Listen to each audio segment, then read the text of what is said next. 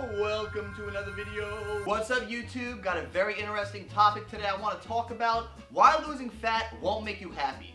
Not lose body fat, are you crazy? It's the end of March, summer will be approaching soon. Everyone's in that mindset, oh, I gotta get ready for the summer and shit, you know. Everyone's trying to lose fat, they're on the treadmill, doing their different things, starting their diets. But I want to talk about why that might not be the best thing for you to do this summer. And why it may not make you happy at all if you are in the best shape of your life this summer. Find out why right now.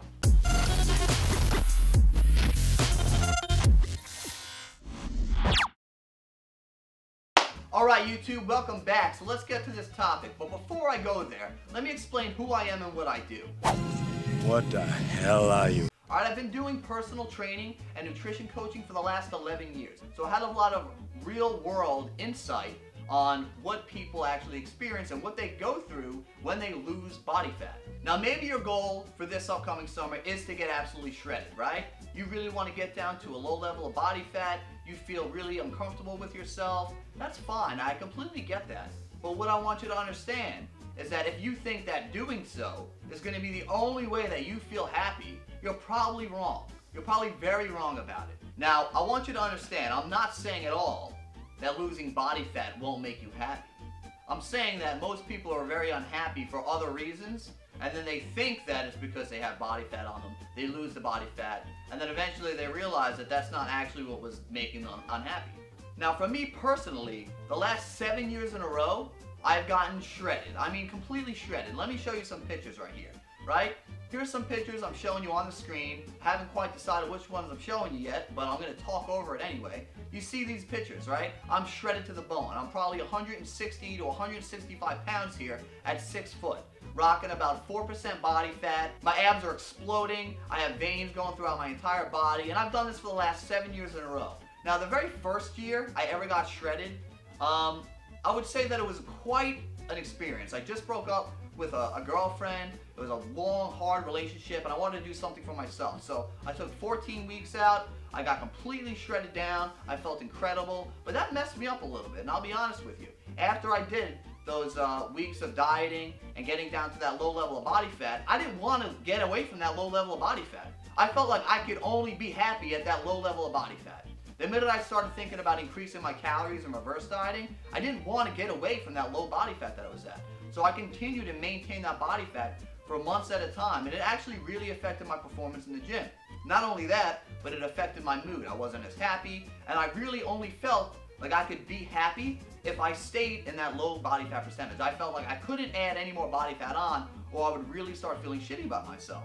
And eventually I got over that. I started at a bulk again, but the bulk wasn't as crazy as it usually was. I wouldn't bring my calories up too high because I knew I would start adding on too much adipose tissue. I would start getting upset, right?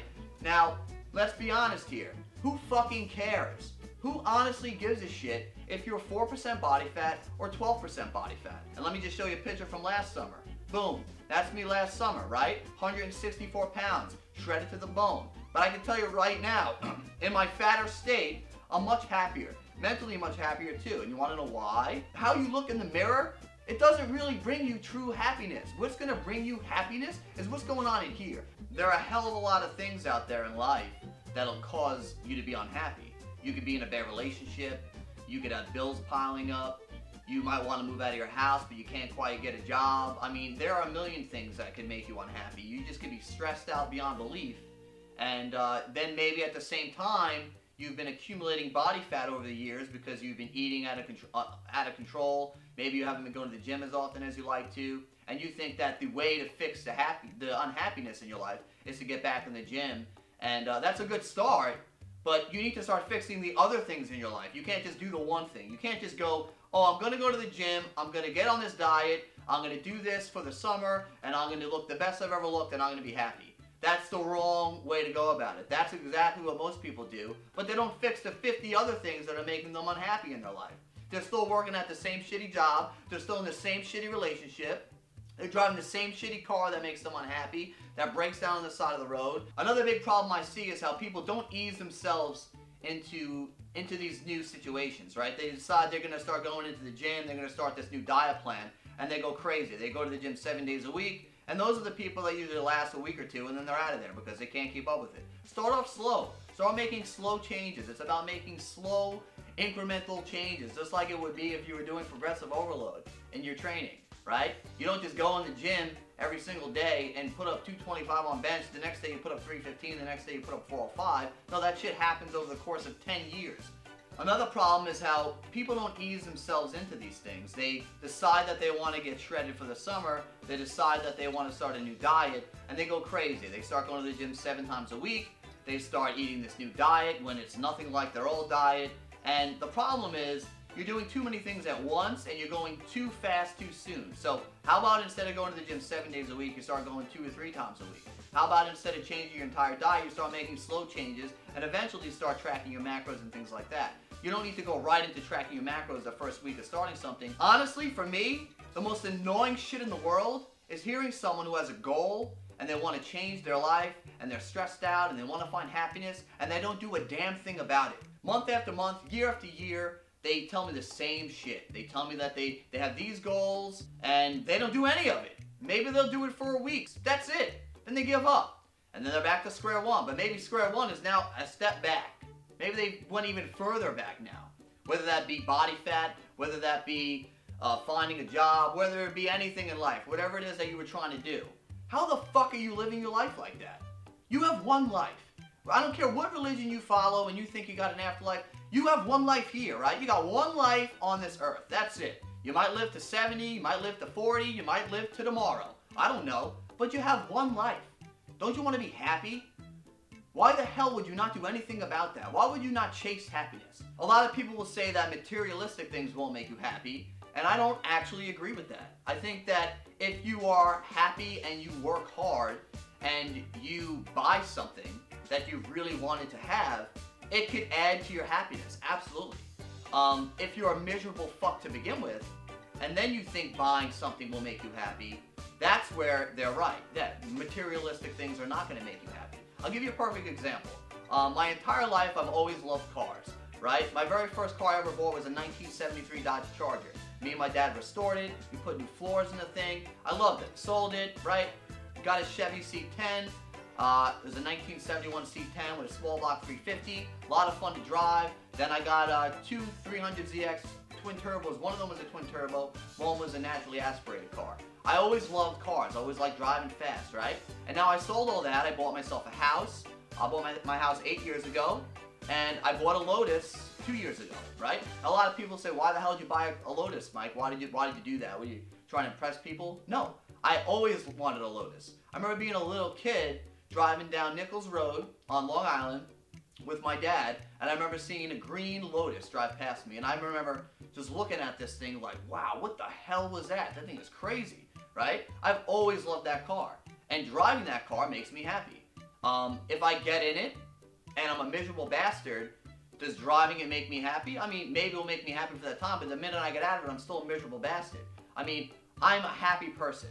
I'm a very positive person. I always try to think positively, and I break my ass for everything that I have. So yeah, working hard and earning something like that would make you happy. It would add to your happiness. Another thing I just bought, a hot tub.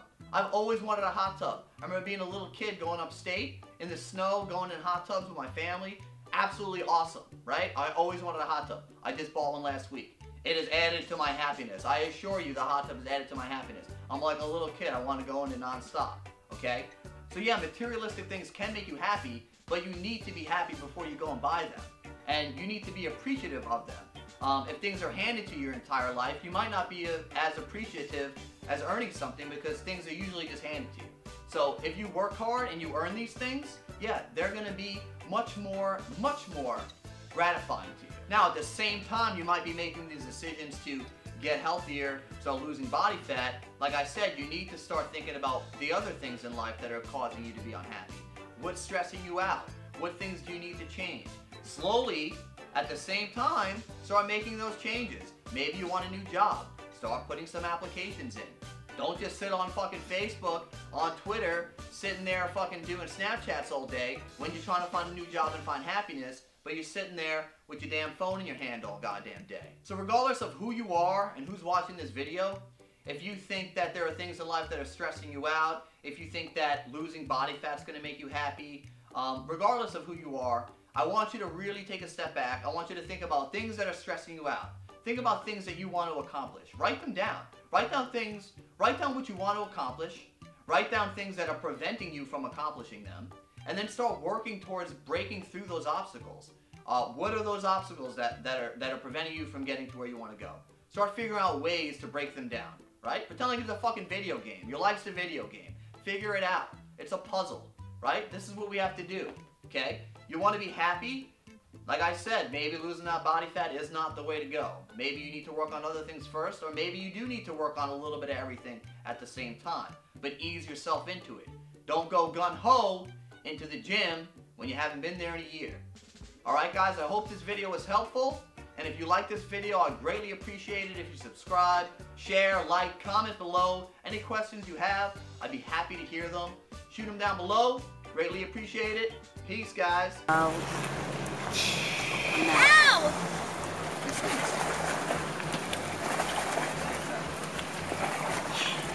No abs. Woo, just fat. Thank God you didn't go. Thank God you didn't go. See? What happened? I just got a call. It's very bad, Father. See, it's good that you didn't go. Thank God you didn't go. See, it was just not meant to be, Deb. That's what I said. You just can't go like that. You know what I mean? It's a nice boat there, Tom. I just, so what do you think he's going to do? Is he going to fly out? It is so funny. It's just like drooling. Nice, yes. He doesn't do it by himself. Oh, shit.